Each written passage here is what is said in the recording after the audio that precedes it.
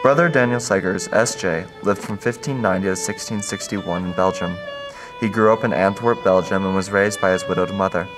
When Brother Seghers was 20 years old, he became a student at Jan Bruegel's the Elder and became a member of the Painters Guild at St. Luc. St. Luc is a Catholic university that was established in 1348.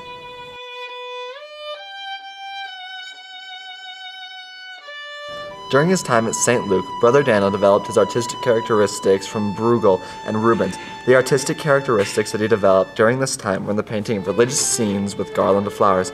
He then became known as the painter of flowers, the flower of painters. Under Bruegel's influence, he returned to Catholicism and entered the Brotherhood of the Jesuits in Aviation at Malines in 1614.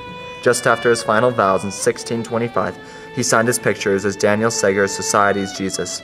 About 200 of his paintings are known to survive.